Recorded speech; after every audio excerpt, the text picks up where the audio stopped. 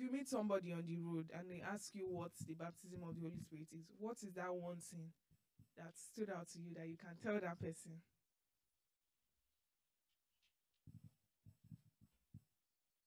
Anybody? Obed, do you want to help us? Do you want to help us? Well, I'm trying to remember. I know we talked about it a lot, but we said to be baptized by the Holy Spirit. We had some contentions between baptism of the Holy Spirit and the evidence of speaking in tongues, and I'm trying to remember, but I'm so sorry, I can't remember everything. But I think to be baptized in the Holy Spirit means to have the Holy Spirit like take complete, like to cover, to consume you, not, yeah, some as like that. We have the indwelling of the Holy Spirit. As believers, we are sealed with the Holy Spirit, all of us, when we give our lives to Christ. But when we are baptized with the Holy Spirit, we allow him to take control over us, we allow him to consume us, we are immersed in him, and we become filled with his power. And we learn that it's actually very important, because as in the examples of the apostles, they had doubts spreading the word of God, and they were not like ready yet. Peter was still denying Jesus, but after the Holy Spirit came upon them, they received power to do his work, and we need the Holy Spirit's baptism to have the power to do the work of God. Praise the Lord. Can we put our hands together for him? That's a very beautiful summary. So today's topic is digital evangelism. So this I'm going to see if we can make this as interactive as possible. So we're going to be in 3 groups. I know it doesn't seem fair, but to God be the glory. Group 1, group 2.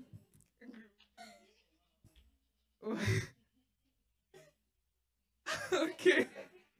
Okay, so we're in 3 groups. And then we're going to be keeping points.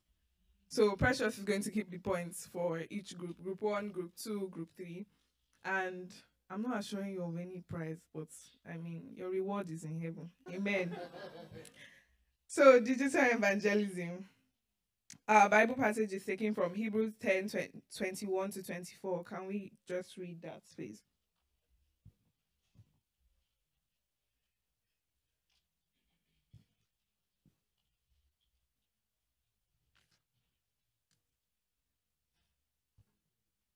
If you're there, you can read.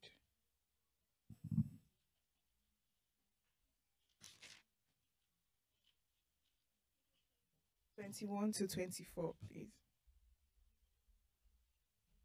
Hebrews 10 21 to 24. And having a high priest over the house of God, let us draw near with a true heart in full assurance of faith, having our hearts sprinkled from an evil conscience and our bodies washed with pure water. Let us hold fast the confession of our hope without wavering, for he who promised is faithful. And let us consider one another in order to stir up love and good works. Thank you so much. Can we put our hands together for her? We have participation marks in group 3. So our memory verse is taken from 2 Samuel 14:14. Can we have it up on the screen so we can all read? 2 Samuel 14:14.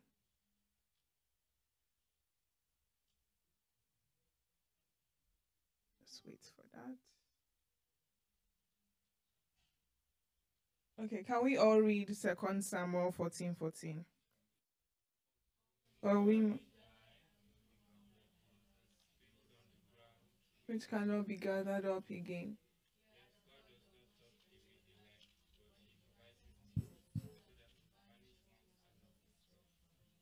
Praise the Lord. Okay. Lesson introduction. As of January 2020, the total world population stood at 7.75 billion. Smart mobile phone users are about 5.19 billion. Internet users 5.454 billion. Active social media users 3.80 billion. Statistics also show that every minute about 1 million people log onto Facebook. 3.8 searches are made on Google, 4.5 million videos viewed on YouTube, and 347,000 users scroll Instagram. The Bible is clear that anyone who has a personal encounter with Jesus is called to be his witness. As you can see in Mark 16:14 to 15 and Acts 1:8. Can we open Acts 1:8, please?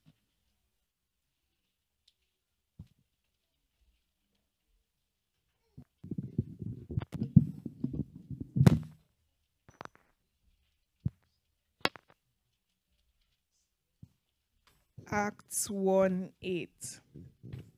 But you shall receive power when the Holy Spirit has come upon you, and you shall be witnesses unto me in Jerusalem, in Judea, and Samaria, and to the ends of the earth. So we have seen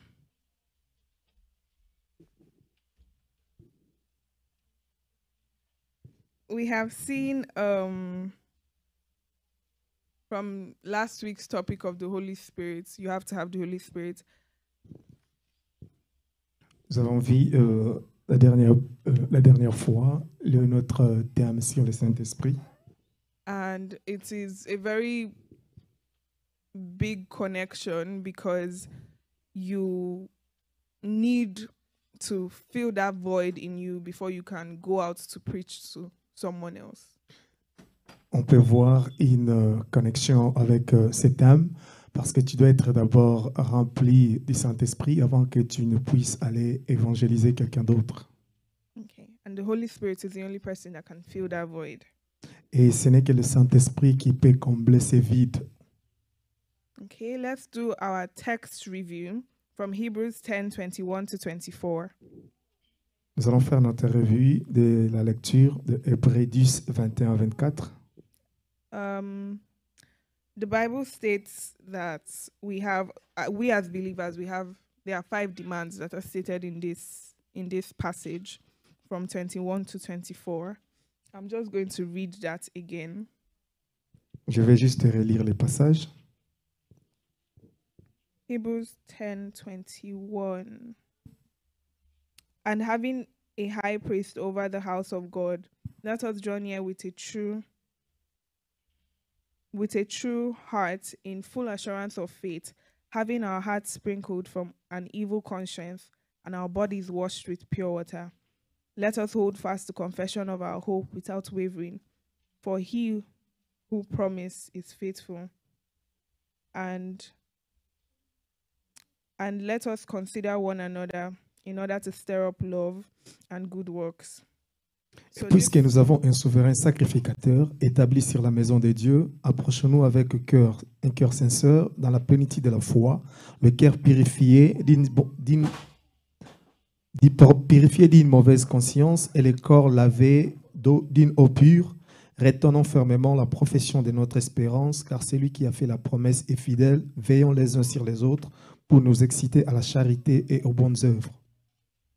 Our demands as believers are as follows from the Bible passage. First of all, we have to draw near to God with a sincere heart. Notre demande ici, en tant que chrétiens, c'est que nous devons nous approcher de Dieu avec un cœur sincère. In full assurance, number 2, in full assurance of faith, which is without doubt, without wavering, without fear. Deuxièmement, dans la plénitude de la foi, c'est-à-dire sans crainte, sans doute. Number 3, having your hearts cleansed from an evil conscience and all guilt. Troisièmement, nous devons avoir nos cœurs purifiés d'une mauvaise conscience. Number 4, holding fast the confession of our hope in Christ. 4, retenons fermement la profession de notre espérance en Christ. And number 5, considering one another in order to stir up love and good works. Et cinquièmement, c'est de veiller sur les uns les autres pour nous exciter à la charité et aux bonnes œuvres. Okay. And lesson outline 1, which is biblical view of digital evangelism. And the first question in this activity is, what is digital evangelism? Notre première grande ligne, c'est le vie biblique de l'évangélisme digital. Ma question est de savoir c'est quoi l'évangélisme digital? So you guys should remember we're grouped. Group 1, Group 2, Group 3. We're taking participation. We're recording the scores. So first question, digital evangelism, anybody? Est-ce que quelqu'un peut nous dire c'est quoi l'évangélisme ou l'évangélisation digitale? What is digital evangelism?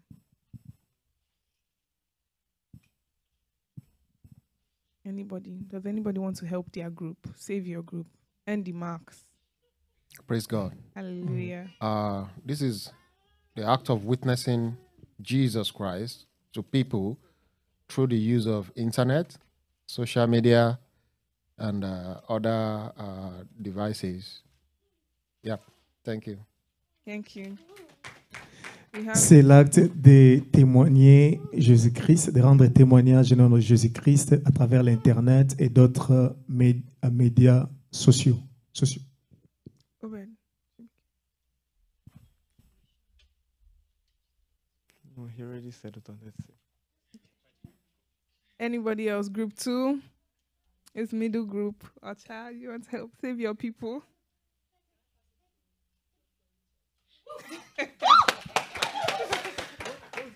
What is digital evangelism?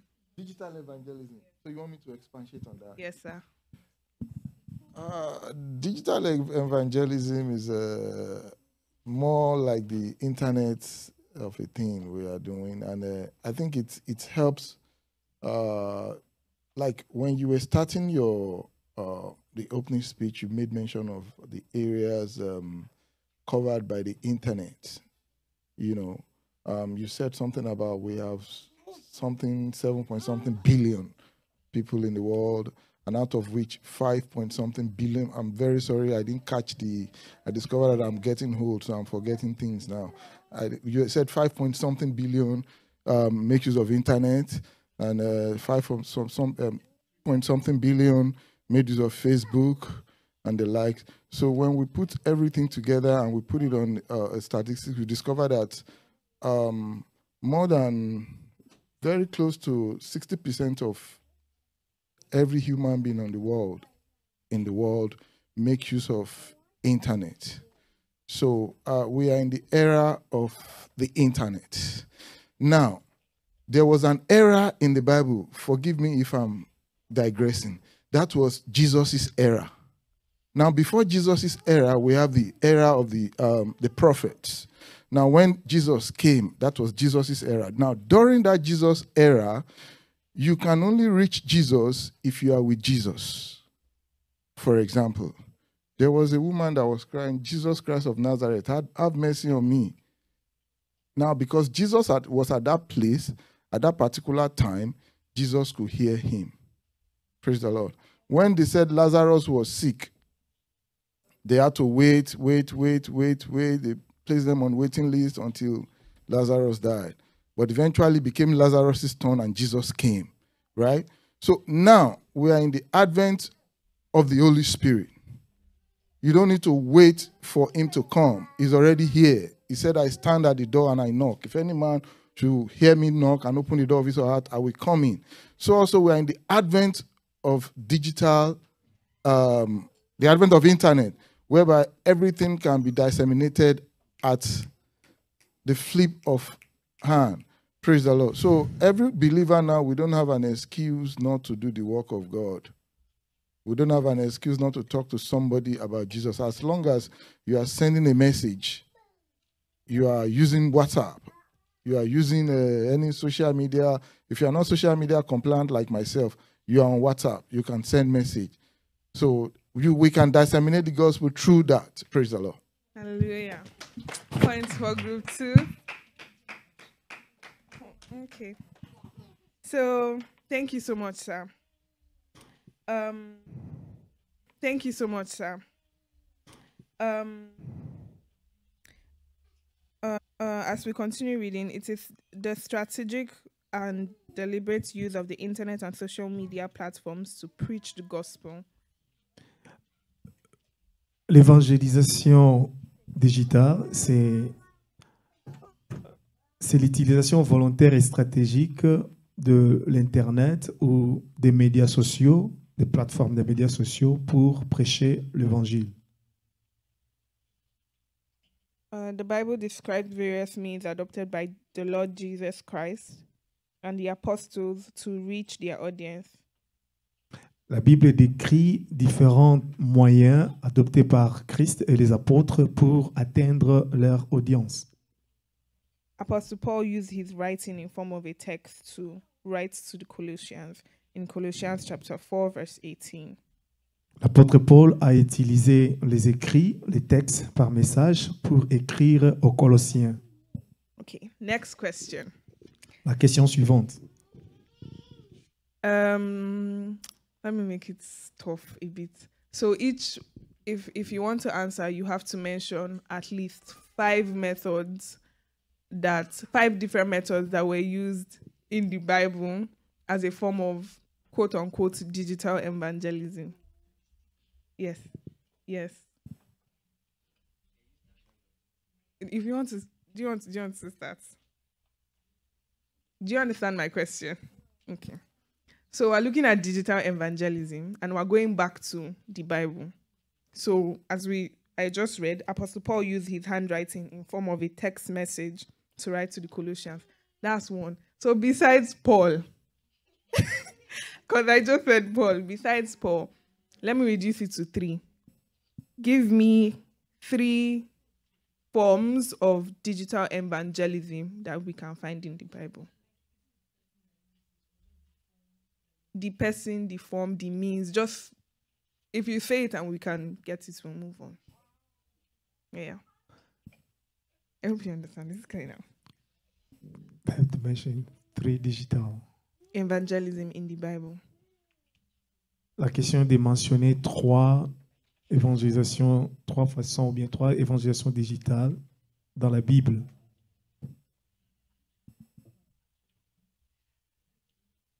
Think. Sorry, like, do you say digital kind of? You know, the digital in the Bible now and the digital of our age, it's not exactly the same definition because we have the internet and they didn't have the internet there.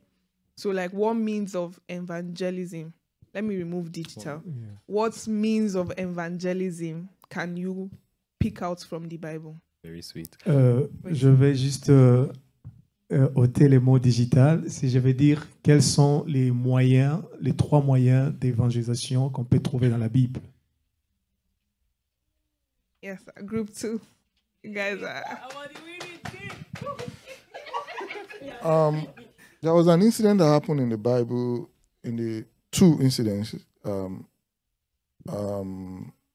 A servant took something he should not take. Gehazi took something from somebody and he lied to Elisha. Elisha was able to know because Elisha was digitalized by the Holy Spirit.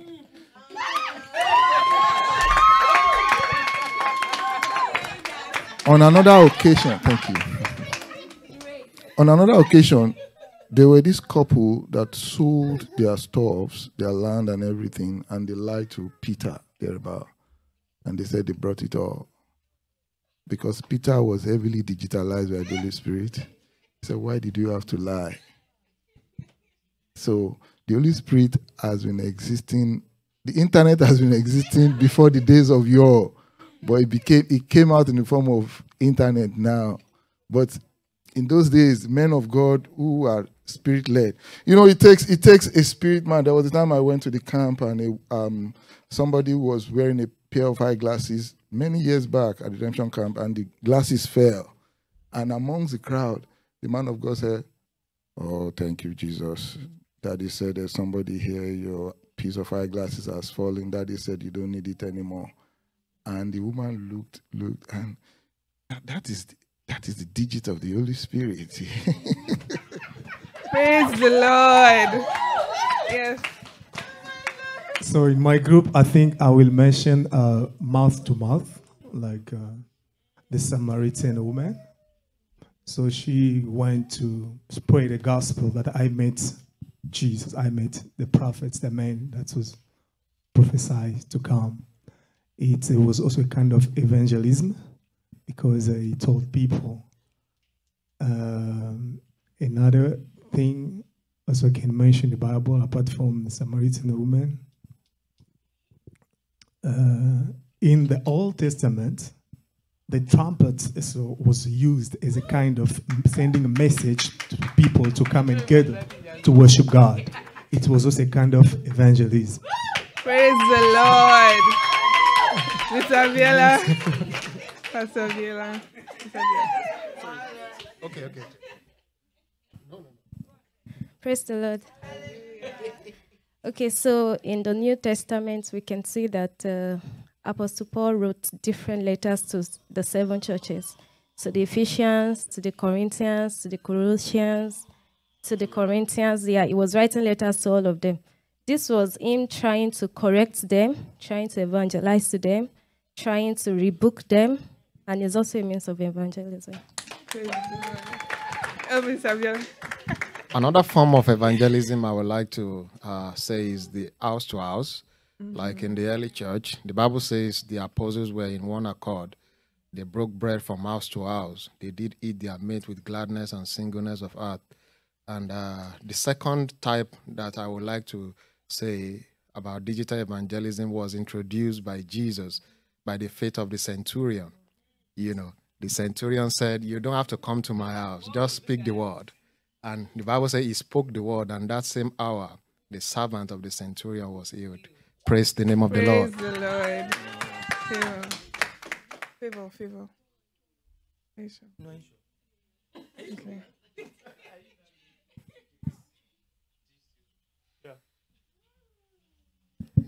Just to add to my group, because it's the only one I can think of, is the 10 Commandments with Moses. So, kind of, it's a form of evangelism, as in he's pretty much telling them what to do and what not to do to just glorify the Lord. Praise the Lord.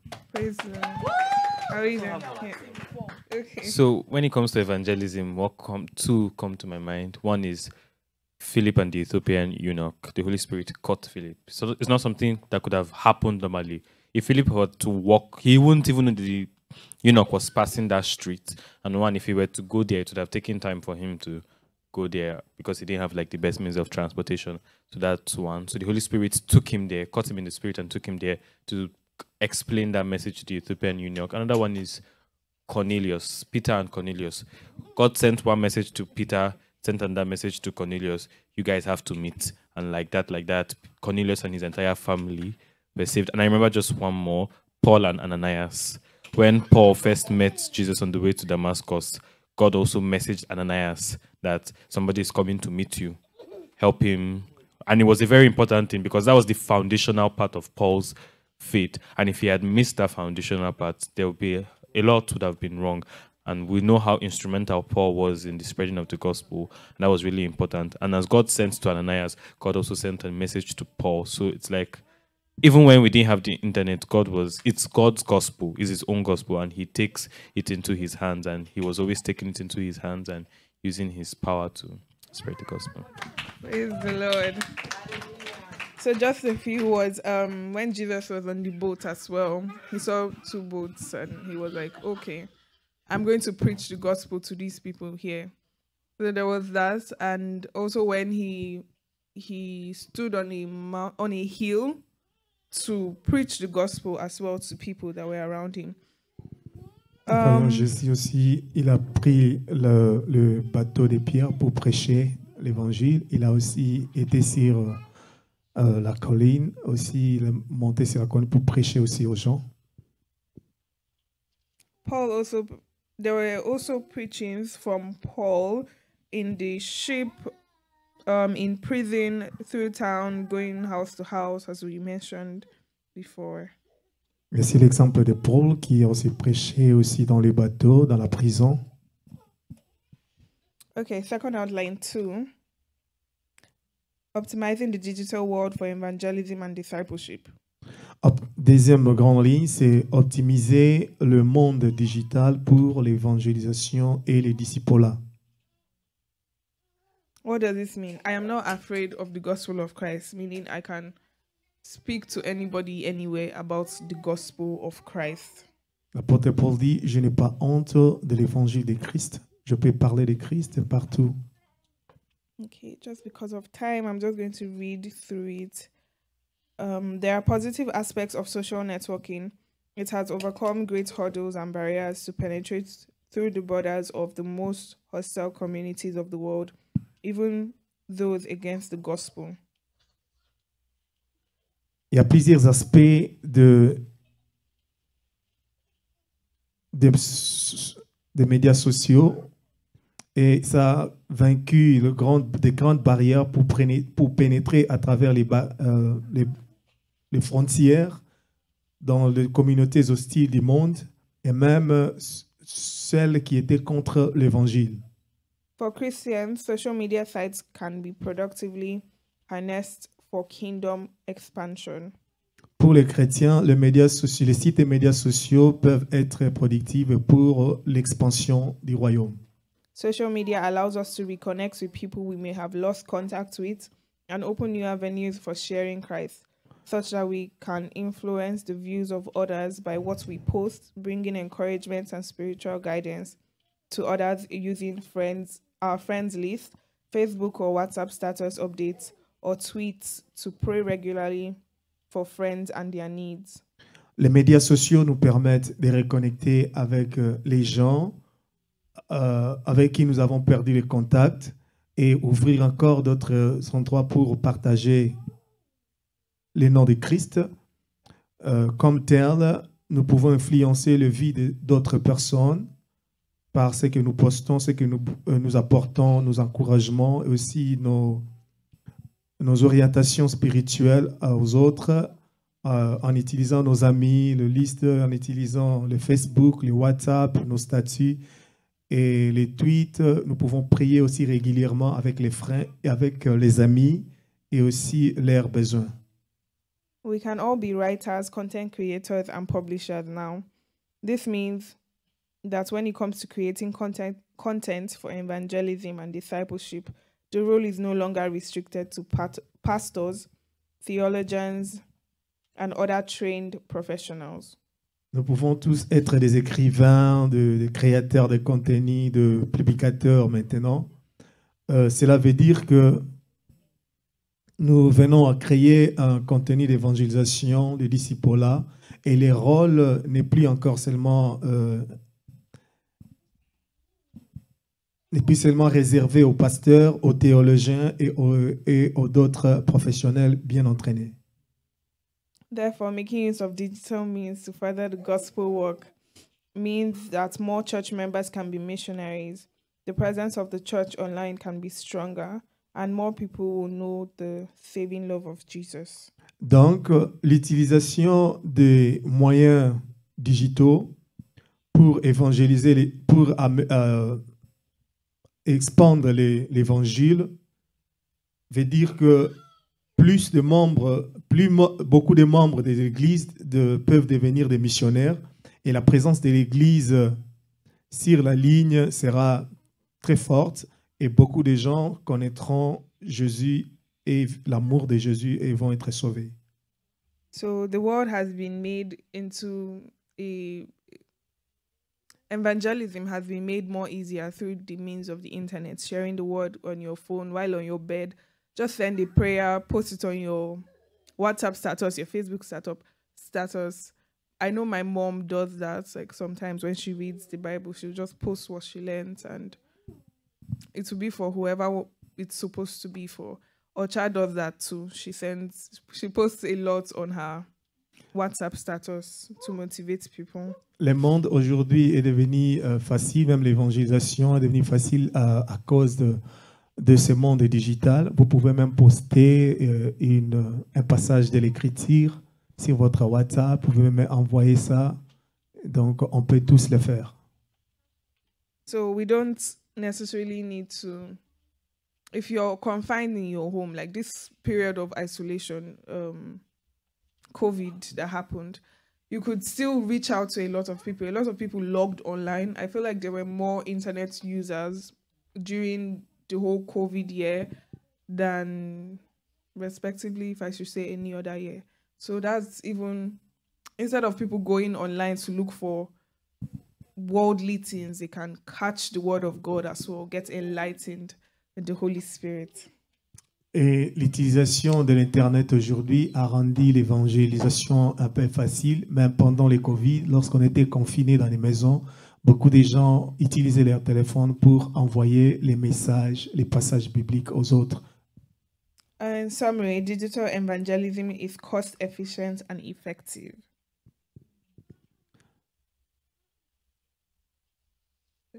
L'évangélisation digitale, est un coût efficace et suffisant. Digital evangelism should be incorporated with traditional forms of evangelism. It does not replace the traditional means such as one-on-one mass or tract evangelism. L'évangélisation digitale devrait être intégrée avec le forme traditionnelle de l'évangélisation. Ça ne remplace pas le méthode traditionnelle comme le 1 à 1 ou bien bouche à l'oreille, l'évangélisation en masse ou bien les tracts d'évangélisation. Assignment reminder: there is an assignment at the end of every Sunday school topic. So today we're going to be submitting our assignments to Sister Precious. Please wave your hand so we can see you. Thank you. And is there any questions for a round up? Y a-t-il une question avant que je ne puisse clore? There's a question. Praise God. Hallelujah. Yeah, so I live in MCC, Maritime Christian College, and sometimes last week, can you hear me? Okay, sorry. Sometimes about 2 weeks ago, a new woman came in, a very old woman. She came from Ontario, and she preached to my Indian friend. We're having a conversation, and she asked me if I was a Christian. And after the conversation, my Indian friend told me that I felt really uncomfortable during the conversation. And then from experience, I figured that when we reflect Christ to other people, it's kind of, from what I've seen, I don't know other people experience it, it's adding to their hearts the more. And just like from scripture, the Pharisees and the Sadducees and a lot of people. So I don't know how to put the question.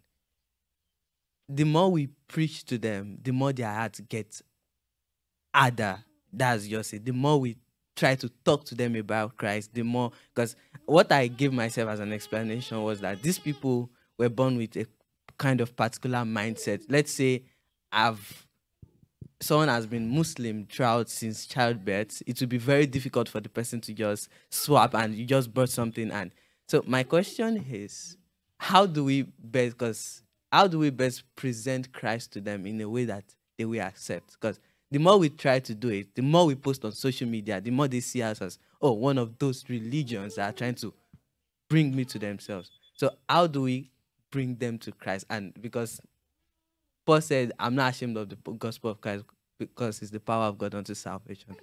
But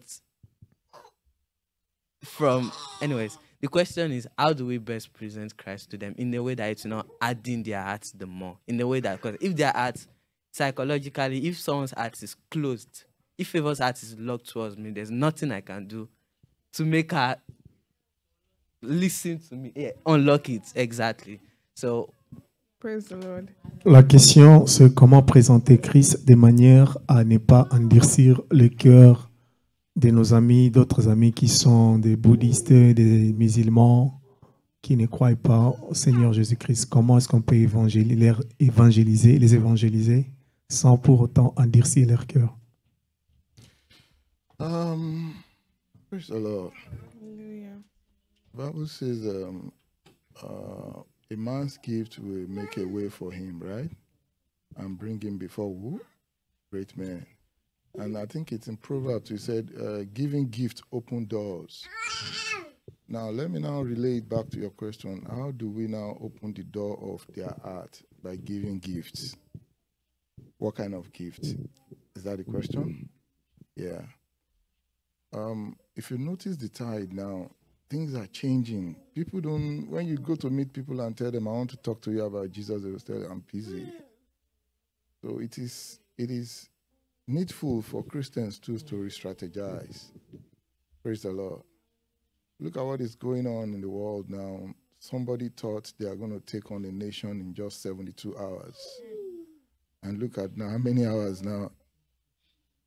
The tides are turning. The generals that postulated that will just go in, will march in, and they'll be giving us flowers and everything, they all died in the battle. What am I trying to say?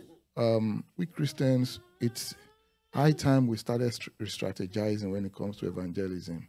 What is that gift? Show kindness to somebody.